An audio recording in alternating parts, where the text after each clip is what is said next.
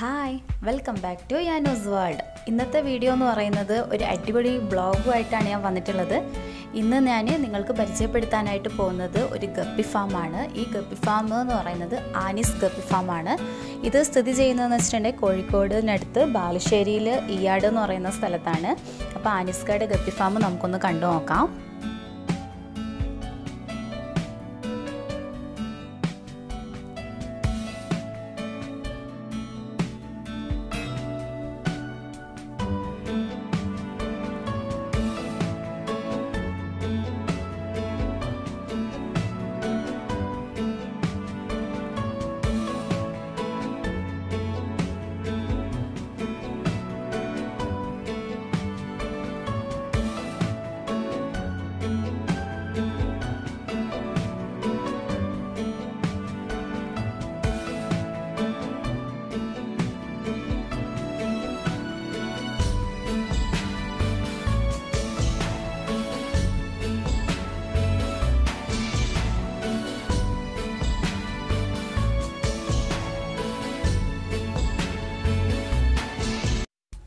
ഇനി നമുക്ക് നമ്മുടെ ആനിസ്കയോട് ഈ ഗപ്പി ഫാമിൻ്റെ കുറച്ച് കാര്യങ്ങൾ ചോദിച്ച് മനസ്സിലാക്കാം. അപ്പോൾ ആനിസ്ക, നിങ്ങൾ ഈ ഒരു ഫാം സ്റ്റാർട്ട് ചെയ്തിട്ട് എത്ര വർഷമായി? അതിൻ്റെ കാര്യങ്ങളൊന്ന് നമ്മുടെ വ്യൂവേഴ്സിന് ഒന്ന് ഷെയർ ചെയ്യാൻ പറ്റുമോ? 4 വർഷമായി നമ്മൾ ഈ ഫാമൊക്കെ തുടങ്ങിയിട്ട് ഘട്ടം ഘട്ടമായിട്ട് ഈ രീതിയിൽ എത്തിയാണ്. വളരെ ചെറിയ രീതിയിൽ തുടങ്ങിയതിന് ശേഷം ഇപ്പോൾ ഒരു ഇമ്പോർട്ടിങ് കാര്യങ്ങളിലേക്ക് എത്തിയത് ഇപ്പോൾ ഒരു 1.5 വർഷമായിട്ടുള്ളത്. നമ്മൾക്ക് ഏകദേശം ഒരു 50-ലധികം വെറൈറ്റി ഉണ്ട്. സെയിൽ ചെയ്യാൻ വേണ്ടിയിട്ട് 20 വെറൈറ്റികളൊപ്പം ഉണ്ട്. അപ്പം ഓരോന്നൊപ്പം ബാച്ചായിട്ട് മാറുന്ന സമയത്ത് നമ്മൾ ഈ സെല്ലിംഗ് ഏരിയയിൽ മാറ്റുകയാണ്. റീഡിങ് സെക്ഷൻ ആ സൈഡാണ്. അപ്പം നമ്മുടെ ആനിസ്ക പറഞ്ഞിട്ടുള്ളത് 4 വർഷമായി ഈ ഒരു ആനീസ് ഗപ്പി ഫാം സ്റ്റാർട്ട് ചെയ്തിട്ട്.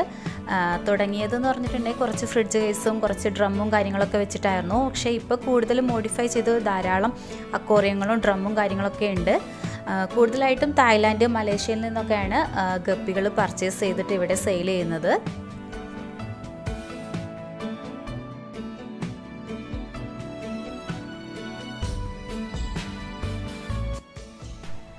അപ്പം നമ്മുടെ ഈ ആനീസ് ഗപ്പി ഫാം എന്ന് പറയുന്നത് ആനിസ്കൻ്റെ വീടിൻ്റെ തൊട്ടടുത്തായിട്ട് തന്നെയാണ്. അപ്പം ഇതിൽ ബ്രീഡിംഗ് സെക്ഷന് വേറെയും അതുപോലെ തന്നെ സെയിൽസിൻ്റെ കൗണ്ടറായിട്ട് കുറച്ച് അക്വേറിയങ്ങൾ സെറ്റ് ചെയ്തത് വേറെ തന്നെ സെപ്പറേറ്റ് ആയിട്ടാണ് ഉള്ളത്. അപ്പം നമ്മുടെ ഈ ഒരു ഫാമിലേക്ക് കയറുന്നതിൻ്റെ അടുത്ത് തന്നെ തൊട്ടടുത്തൊരു ഇതേ രീതിയിലൊരു ഫ്ലെക്സ് അവർ അറേഞ്ച് ചെയ്തിട്ടുണ്ട്. അപ്പോൾ തായ്ലാൻഡിൽ നിന്നാണ് അവർ ഈ ഗപ്പീസ് പർച്ചേസ് ചെയ്യുന്നത്. അപ്പം ഓരോ ഗപ്പിയും അതിൻ്റെ നെയിമും കാര്യങ്ങളൊക്കെ ഇതിൻ്റെ അടിയിലായിട്ട് ചേർത്തിട്ടുണ്ട്. അപ്പോൾ നമുക്ക് ഈ ഒരു ഫാമിലേക്ക് വരുമ്പോഴേ തന്നെ ഇതൊക്കെ കാണാനായിട്ട് സാധിക്കുന്നതാണ്.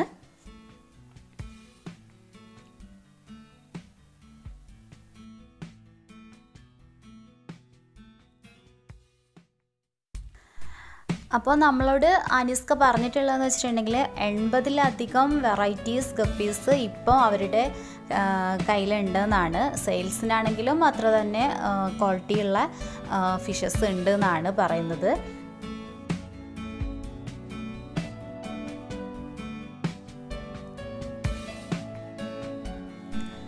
പിന്നെ നമ്മളോട് ആനിസ്ക പറഞ്ഞിട്ടുള്ളതെന്ന് വെച്ചിട്ടുണ്ടെങ്കിൽ നമ്മൾ ഫ്രിഡ്ജ് കേസിലാണെങ്കിലും ഡ്രമ്മിനേക്കാളൊക്കെ നമുക്ക് നമ്മുടെ ഫിഷിൻ്റെ ഗ്രോത്ത് മനസ്സിലാക്കാനും അതുപോലെ തന്നെ അതിൻ്റെ ഹെൽത്ത് കാര്യങ്ങളൊക്കെ നമുക്ക് മനസ്സിലാക്കാനായിട്ട് അക്വേറിയത്തിലായിരിക്കും കൂടുതൽ എളുപ്പം എന്നാണ്.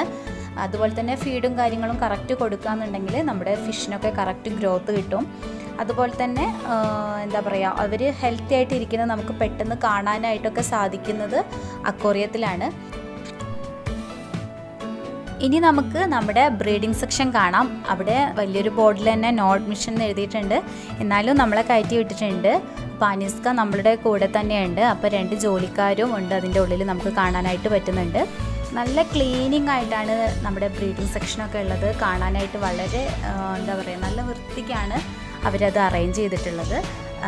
ഈ ഒരു സെക്ഷൻ എന്ന് പറയുമ്പോൾ കൂടുതലായിട്ടും ഡ്രമ്മാണ് ഉള്ളത്. അപ്പോൾ ബ്രീഡിങ്ങിനായിട്ടുള്ള ഫിഷസ് ഉണ്ട്, അതുപോലെ തന്നെ കുട്ടികളും ഉണ്ട്. അപ്പം വളരെ നീറ്റിലാണ് ഇവരിത് കൊണ്ടു നടക്കുന്നത്. അതിൻ്റെ സൈഡിൽ കൂടിയുള്ള ഈ അക്വേറിയങ്ങളിലാണ് കറക്റ്റ് ബ്രീഡിംഗ് സെക്ഷൻ എന്ന് പറയുന്നത്. അതിനകത്ത് ബ്രീഡ് കേജുകൾ വെച്ചിട്ടുണ്ട്.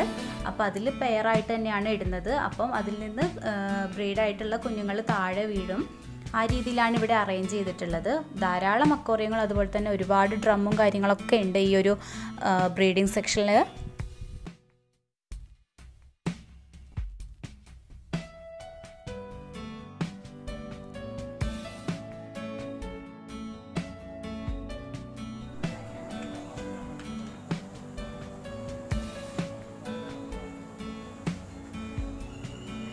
അപ്പോൾ ഇവിടെ സെയിൽസിന് വേണ്ടിയിട്ടുള്ള ഗപ്പീസ് എന്ന് പറയുമ്പം 200-300 മുതൽ സ്റ്റാർട്ട് ചെയ്തിട്ട് 1500 വരെ വില വരുന്ന ഗപ്പീസ് ഉണ്ട് എന്നാണ് നമ്മളോട് ആനിസ്ക പറഞ്ഞിട്ടുള്ളത്.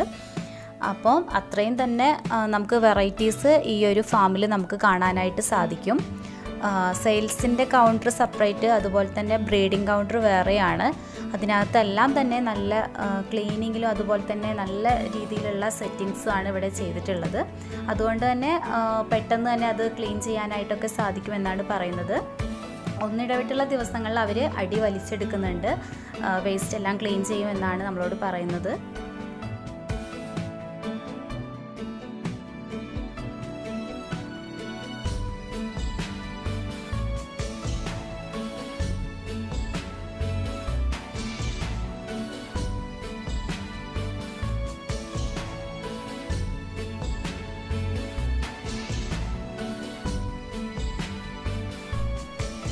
അപ്പോൾ നമ്മുടെ ആനിസ്കയെ സംബന്ധിച്ച് പറയുകയാണെങ്കിൽ ആനിസ്ക ഇതിനകത്ത് ഫുൾ ഹാപ്പിയാണ്. അപ്പോൾ ആനിസ്ക നമ്മളോട് പറയുന്ന ഒരു സജഷൻ എന്ന് പറയുന്നത്, ഈ ഒരു ഫീൽഡ് നമ്മൾ തിരഞ്ഞെടുക്കുക എന്നുണ്ടെങ്കിൽ അതൊരു ഹോബി ആയിട്ട് കാണാതെ അതൊരു ജോബായിട്ട് കാണണം തന്നെയാണ് നമ്മളോട് ആനിസ്ക പറയുന്നത്.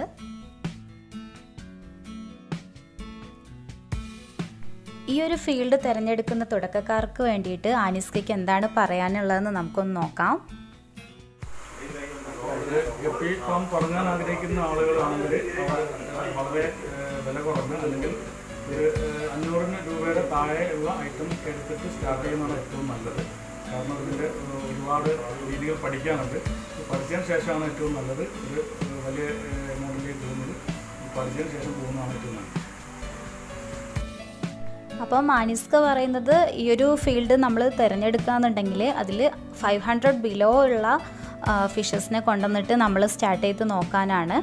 അപ്പോൾ അതിനകത്ത് ഒരു 1-2 ഐറ്റം നമ്മൾ നോക്കിയിട്ട് കറക്റ്റ് ബ്രീഡും കാര്യങ്ങളൊക്കെ ആവുന്നുണ്ടെന്നുണ്ടെങ്കിൽ അതിനനുസരിച്ച് നമ്മൾ കുറച്ച് വില കൂടിയ മീനുകൾ വളർത്തിയെടുക്കാം എന്ന ഒരു സജഷനാണ് നമുക്ക് ആനിസ്ക പറഞ്ഞു തരുന്നത്.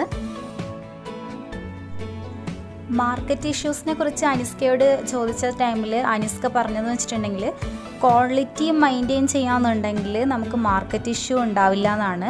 അതുപോലെ തന്നെ നമ്മൾ ഫുഡ് കറക്റ്റായിട്ട് കൊടുക്കുകയാണെന്നുണ്ടെങ്കിൽ നമ്മുടെ ഫിഷസിന് നല്ല കളറും അതുപോലെ തന്നെ നല്ലൊരു ഗ്രോത്തും കിട്ടാനായിട്ട് സാധിക്കും.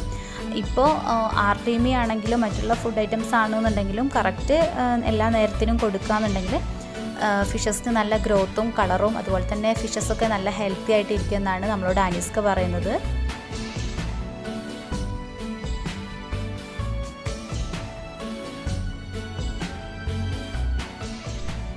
പിന്നെ ആനിസ്കയോട് നമ്മൾ ചോദിച്ച ചോദ്യം എന്ന് പറഞ്ഞിട്ടുണ്ടെങ്കിൽ ഈ ഒരു ഫീൽഡ് നമുക്കൊരു വരുമാന മാർഗ്ഗമായിട്ട് നല്ലൊരു പ്രോഫിറ്റ് കിട്ടുന്ന ഫീൽഡാണോ എന്നതായിരുന്നു. അപ്പോൾ അതിന് ആനിസ്ക പറഞ്ഞിട്ടുള്ളത് ഇതൊരു ഹോബി ആയിട്ട് കാണാതെ ജോബായിട്ട് കാണുക എന്നുണ്ടെങ്കിൽ അതുപോലെ തന്നെ നന്നായിട്ട് ഹാർഡ് വർക്ക് ചെയ്യാന്നുണ്ടെങ്കിൽ നമുക്ക് നല്ലൊരു പ്രോഫിറ്റ് ഇതുകൊണ്ട് കിട്ടുന്നതാണ് എന്നാണ്. അപ്പോൾ ആനിസ്കയെ സംബന്ധിച്ചുള്ള രാവിലെ 7 മണിക്ക് ഇറങ്ങിയിട്ടുണ്ടെന്നുണ്ടെങ്കിൽ ഒരു വൈകിട്ട് ഒരു 7 മണി ആവുന്നത് വരെ അതിൽ പണി ഉണ്ടാവും എന്നാണ്. അപ്പോൾ ഇതിലത്ത് ആനിസ്കയെ കൂടാതെ തന്നെ 2 ജോലിക്കാരും സ്ഥിരമായിട്ട് ഉണ്ടാവും എന്നാണ് നമ്മളോട് പറഞ്ഞിട്ടുള്ളത്. അപ്പം നമ്മൾ ഈ ഒരു ഫീൽഡ് തിരഞ്ഞെടുക്കുകയെന്നുണ്ടെങ്കിൽ നല്ല ഹാർഡ് വർക്ക് ചെയ്യാനുണ്ടാവും എന്ന് തന്നെയാണ് ആനിസ്ക പറയുന്നത്. അപ്പം നമ്മളതിനെ ഒരു പ്രണയമായിട്ട് കാണണം എന്ന് തന്നെയാണ് ആനിസ്ക പറയുന്നത്. അപ്പോൾ എല്ലാവരും ഈ ഒരു ഫീൽഡ് തിരഞ്ഞെടുക്കുകയെന്നുണ്ടെങ്കിൽ എല്ലാവരും ഇവിടെ ഒന്ന് വിസിറ്റ് ചെയ്യുക. വിസിറ്റ് ചെയ്തിട്ട് ആനിസ്കയോട് ചോദിച്ച് മനസ്സിലാക്കുക എന്നുണ്ടെങ്കിൽ നമുക്ക് ഈ ഒരു ഫീൽഡൊക്കെ തിരഞ്ഞെടുക്കാൻ വളരെ എളുപ്പമായിരിക്കും.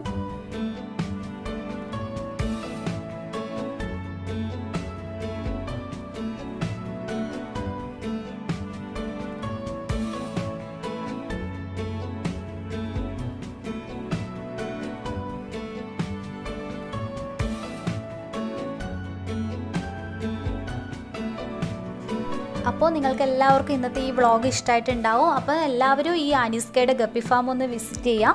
ഇതിൻ്റെ ഡീറ്റെയിൽസും കാര്യങ്ങളെല്ലാം ഞാൻ താഴെ ഡിസ്ക്രിപ്ഷൻ ബോക്സിൽ കൊടുക്കുന്നതാണ്. ഇന്നത്തെ വീഡിയോ എല്ലാവർക്കും ഇഷ്ടമായിട്ടുണ്ടെങ്കിൽ തീർച്ചയായും എല്ലാവരും ലൈക്ക് ചെയ്യുക, കമൻറ്റ് ചെയ്യുക, എല്ലാവർക്കും ഇതൊന്ന് ഷെയർ ചെയ്യുക. അതോടൊപ്പം തന്നെ ഈ ആനൂസ് വേൾഡ് ചാനലും സബ്സ്ക്രൈബ് ചെയ്യുക. തൊട്ടടുത്ത് കാണുന്ന കുഞ്ഞു ബെല്ലൈക്കണിൽ ഓൾ എന്ന ഓപ്ഷൻ സെലക്ട് ചെയ്യാനായിട്ട് ശ്രദ്ധിക്കുക. അപ്പം നമുക്കൊരു പുതിയ വീഡിയോ ആയിട്ട് കാണാം. Okay, Tata, by.